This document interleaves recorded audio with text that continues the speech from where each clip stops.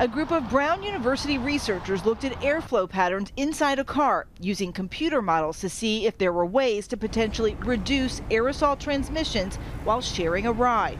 The study played out scenarios for a compact car with 2 people in it, a driver and 1 person sitting behind the passenger seat, putting the 2 the furthest distance from each other in the car.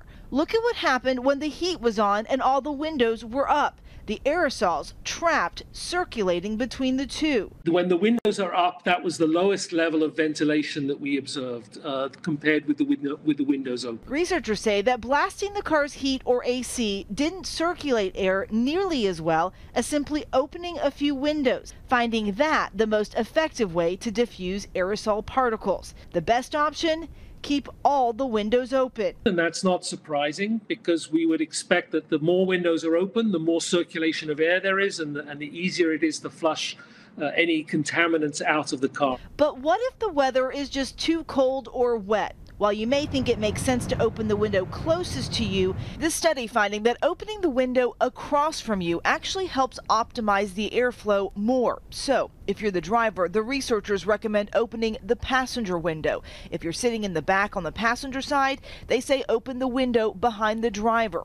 Air enters that window, travels behind the passenger, then out the other window, minimizing the spread of particles between the 2 occupants.